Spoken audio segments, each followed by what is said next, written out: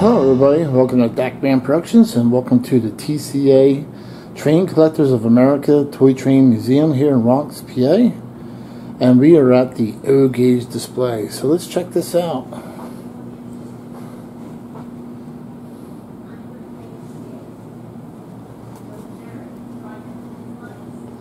So here we can see a wonderful display of O-Gauge trains here as we're panning around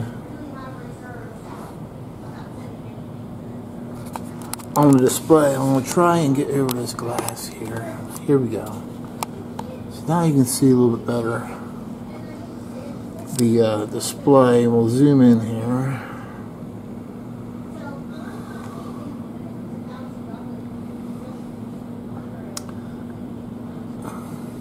And he has some cool trains on the O-Gauge display.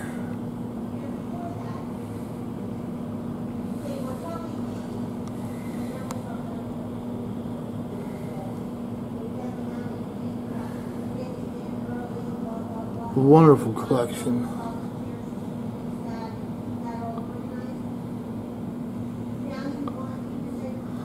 Alright, let's take a look at the running layout. Okay, so we'll take a look at the O-Gauge train display here.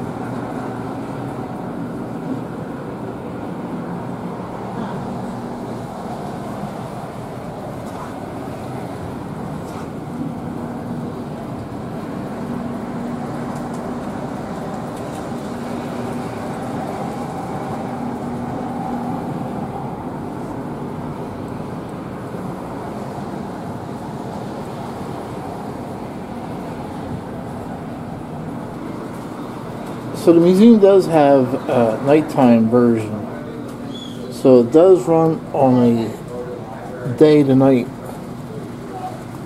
operation simulation here.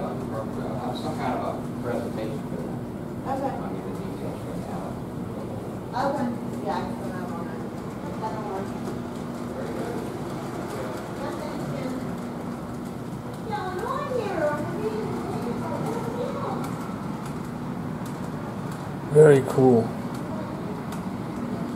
So the museum calls this part the MTH section of the O-Gauge display. Everything here was donated by Mike Wolf of MTH Trains.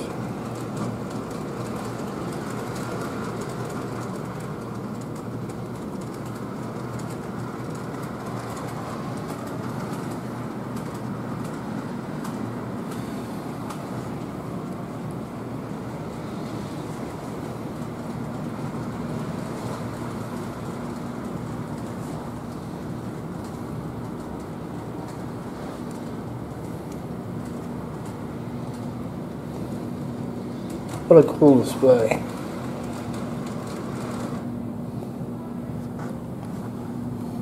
Looks like they got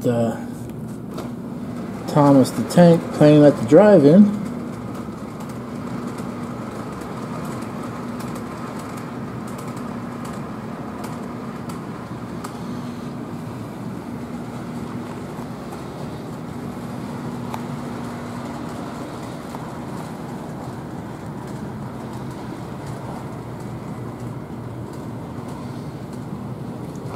You get to see the MTH buildings.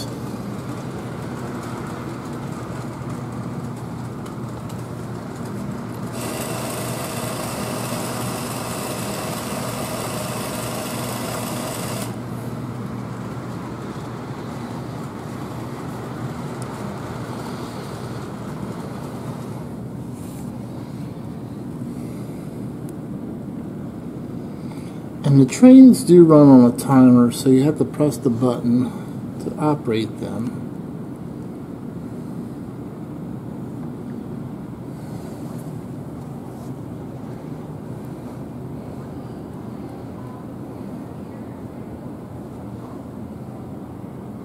So cool.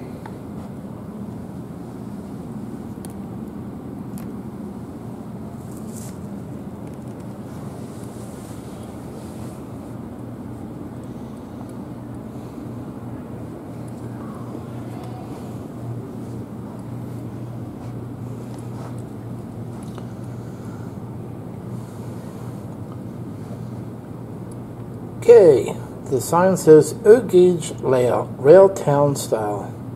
The Railtown layout style is unique to MTH as a current manufacturer of toy trains, which technically MTH is still in business. Mike Wolf just retired. MTH will actually continue on a smaller scale. Anyway, let's continue. The Railtown style used the Rail King product line, which included all the accessories. The track used here and the trains typically run on a loop in this layout style are unique to MTH. Most of the buildings and accessories are also MTH. At your right is the firehouse. Watch carefully. You can see the lights come on and the firemen slide down the pole while the engine departs the station. Do you see the trains and people on the big screen? The drive-in is modified Plasticville radio station with LCD monitor for the drive-in screen.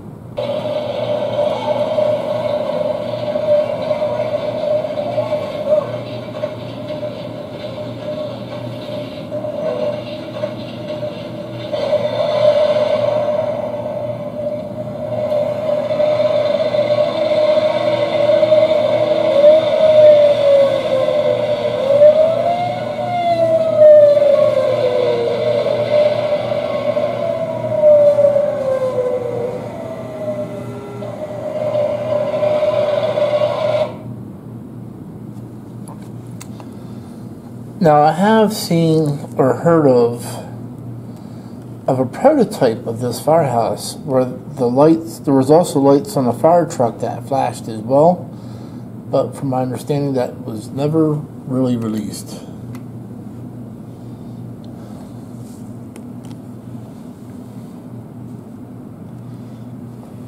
So this is the MTH section of the O-gauge layout. Then we come back around to the O-gauge layout itself.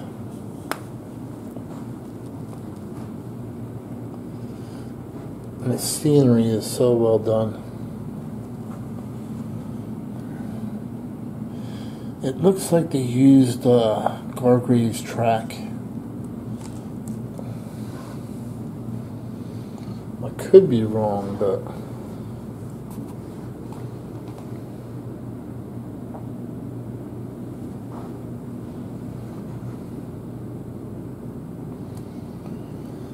so they were calling this an O-gauge layout high rail.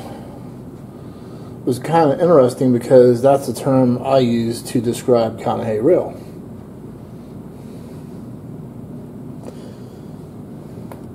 This O-gauge layout presents three forms found in post-war period. O-gauge trains have been produced since 1915 to present day. During World War II, no toy trains were produced, and period from 1946 to today is commonly referred to as post-war period. There are several forms of layouts that operators pursue within this period. The three forms represented are line-out post-war, 1946 to 1969, Railtown, MTH items, and high rail. What you directly see in front of you is the high rail portion of the layout. High rail came about in the 1990s and continues to evolve. It generally includes as much scale and detail as feasible while still keeping with the three-rail track concept. The tracks and switches chosen represent a more scale-like detail with flattened railhead and evenly spaced ties.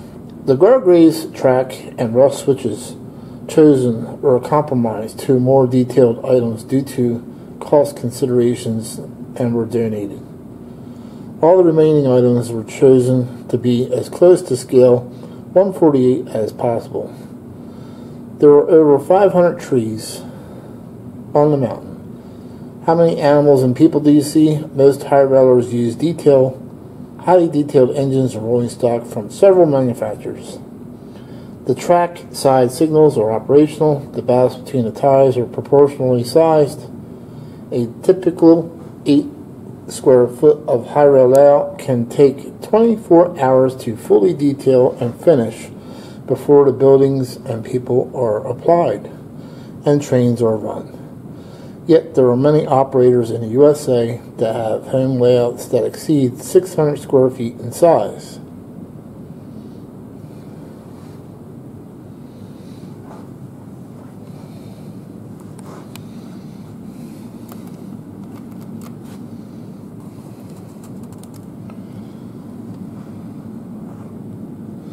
And then there's a cool reproduction, a miniature of the TCA museum.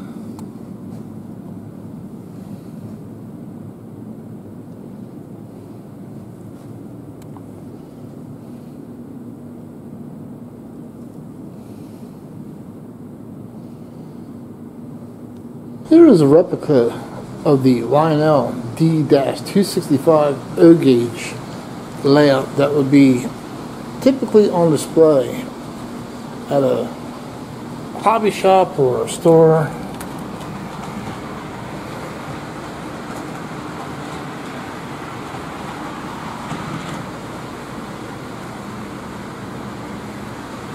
Take a look around here.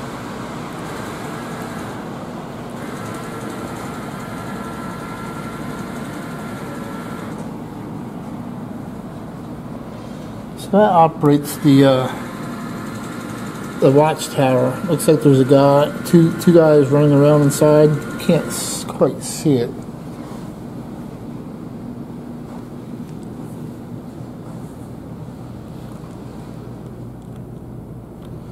That operates the floodlights. Floodlight tower. There you go.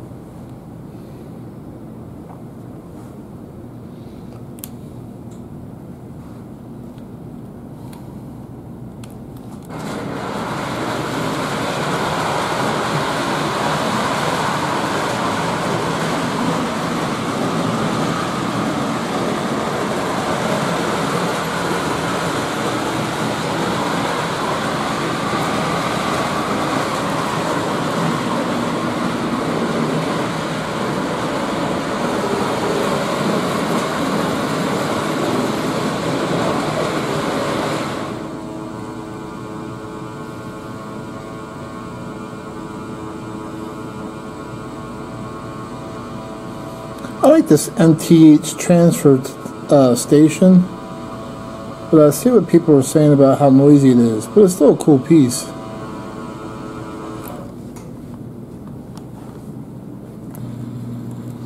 Rotating beacon.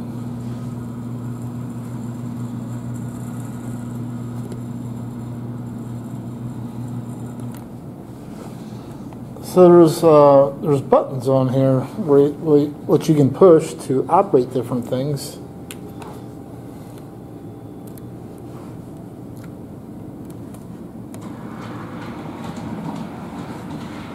Takes the trolley.